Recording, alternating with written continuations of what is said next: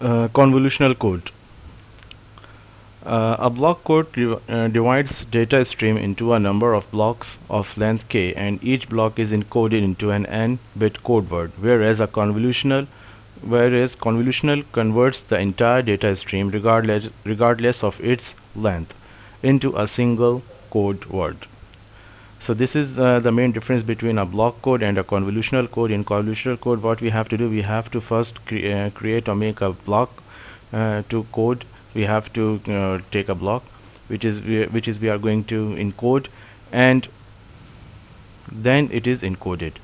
In convolutional coding, the entire data stream is converted into the single code word. Convolutional code have more power error correcting capability than block codes. This is the basic main advantage of using convolutional code.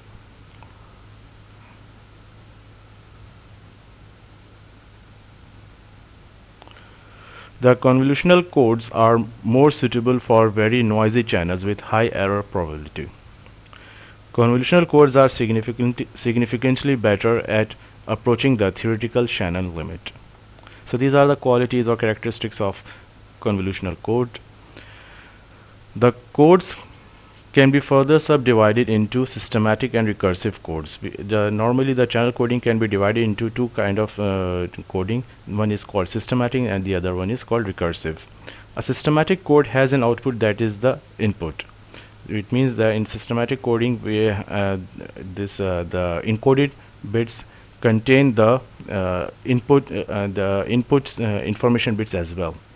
A recursive algorithm uses a prior output as part of the new input, and convolutional code is based on recursive algorithm. Convolutional codes have memory that uses previous bits to encode or decode following bits. It is denoted by NKL, where L is code memory depth. Now let's look at a convolutional encoder. Convolutional encoder is a finite state machine. It means it has got memory, it has got registers to hold the old value, and this output depends on it. Processing information bits in a serial manner. The generated code is a function of input and the states of the FSM. It means what is in the memory of the registers, shift registers. L is the constraint length, N is the code length, and K is the information bits length. Look at N, K, L is equal to 2, 1, 2 encoder below. This is a 2, 1, 2, where the length of the code is 2, the length of the information or the information bits length is 1, and the length of the constraint length is also 2. Block length is L plus 1 plus N is equal to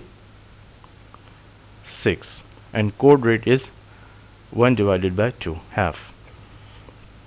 So this is a simple convolutional encoder where what we say is that we have got input bits over here, and these input bits the output is taken as x1 and x2. So the combination of the values in these two registers mj and mj minus 2 is the output at x1. This is modulo 2 addition, and modulo 2 addition of states or values in shift registers at mj, mj minus 1 and mj minus 2 is added using modulo 2 addition to give x2. So as you can see that every time whenever the output is taken, the previous value is shifted from this value to this value, or from this register to this register, or from this register to this register, and that is used in the output of convolutional encoding. There is another diagram of 2, 1, 2 encoder. It is very same as the before, but it is shown in a little bit different manner.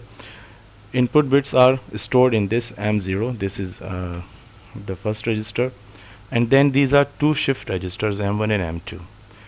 So this output over here x1 is first is the combination of whatever the value is in this register and this uh, input bit. As you can see that this input bit is when first input bit comes over here, then it is shifted over here, then it is shifted again over here, and then after that it is discarded. So as you can see, this whatever that value comes, that input bits is going to affect at least two encoding outputs of the convolutional encoder. Once it is over here, then it is moved over here, again it is going to affect the value of the output, and then once again it will be it affect the value of the output, and after that it will be discarded. And for x2 it is same. This m0 is added into this one, and this one is added into this one, which gives m0 plus m1 plus m2, and this is the encoded output. So at every time this one value of input bit, it's not going to affect just the present encoded value, but it is going to affect the future encoded values as well. Initially the value in the shift register is 0 0. This is the basic of the convolutional encoder, that we assume that initially it is initialized always to 0 0, these two values over here, m1 and m2.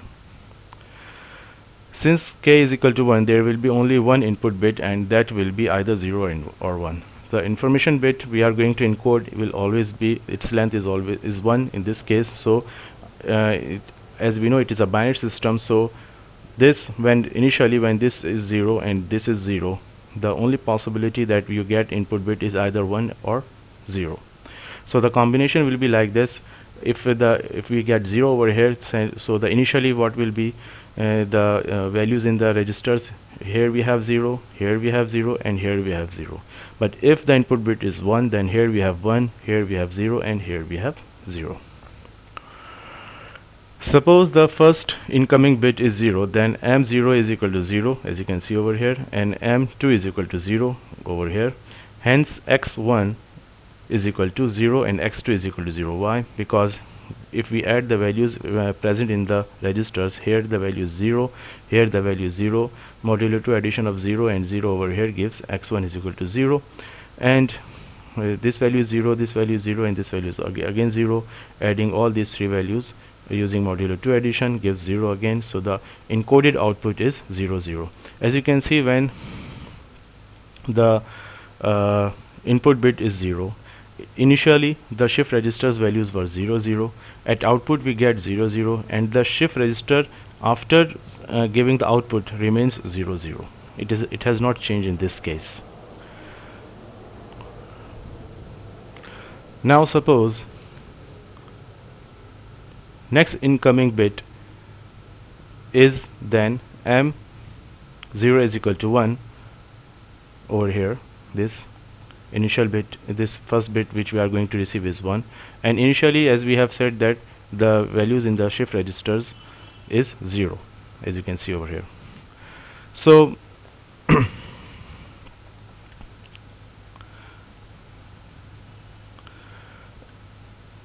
adding these two values, this 1 and this 0, gives 1 over here, and this 1 and this 1, this 0 and this 0 gives 1 here.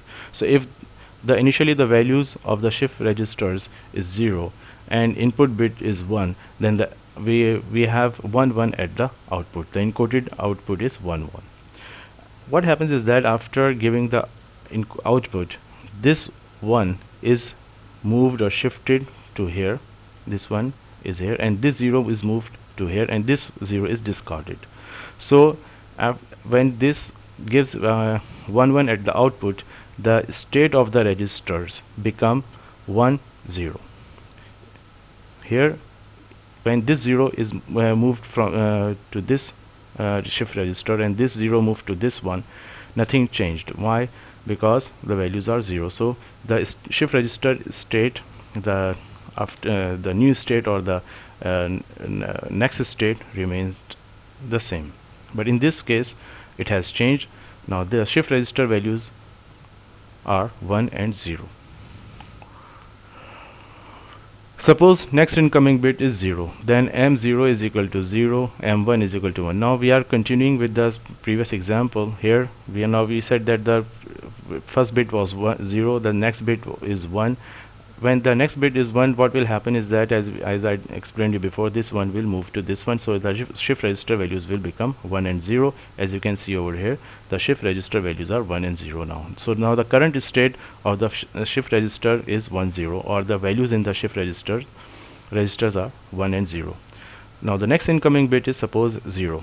So for 0, what we have in shift register 1 over here and 0 over here, and at input bit we have 0. So doing the addition over here, this modulo 2 addition of this bit and this bit, we get 0 plus 0, which gives 0 over here. And but for x2 it is 0 1 over here, so 0 plus 1 is equal to 1, and 1 plus 0 is equal to 1, so the output is 1. Now there is an interesting thing, that when if our the values in shift register are 1 0 and input bit is 0, then the output we have 0 1, but after giving the output 0 1, this value will be moved into this shift register, so the value over here will become 0, and the value of this value will be moved to this shift register, to this register, and the value will become 0 1. This 0 will be discarded. Now you can see this the 0 from here moved to this one moved to this register, and the 0 over here has been discarded. Now suppose next incoming bit is 1. As you can see, we are assuming that next incoming bit is 1. In that case, now the current register states is 0 and 1. Again doing the same operation, 1 plus 1 is equal to 0, and 1 and 1 again is 0. So at output it is 0 0, and at input it was 1.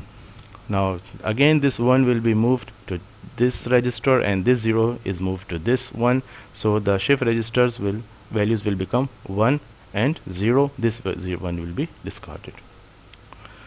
So as we can see, for information bit is 0, the encoded bits are 0 0, for 1 it is 1 1, for 0 it is 0 1, but for 1 it is 0 0. But it is not always like this, because the values, encoded bit values, depend on the current state of the in the register values. These two values are important. Whatever is in these two registers is going to affect the value which we are going to have over here.